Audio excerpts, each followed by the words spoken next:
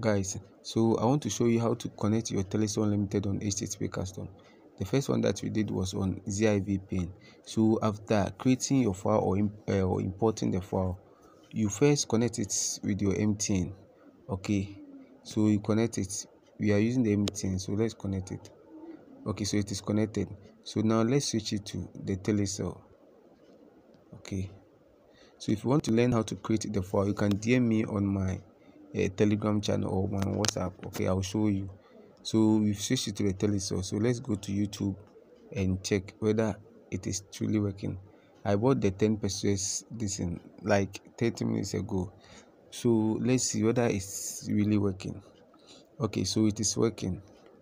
It is fully working. So if you want to learn how to create the file, you can DM me on my WhatsApp or Telegram channel. Okay, you have to create the file before you can connect it. Okay, so this is how to go about it. You can check my other videos for other VPN tutorials. Okay, thank you.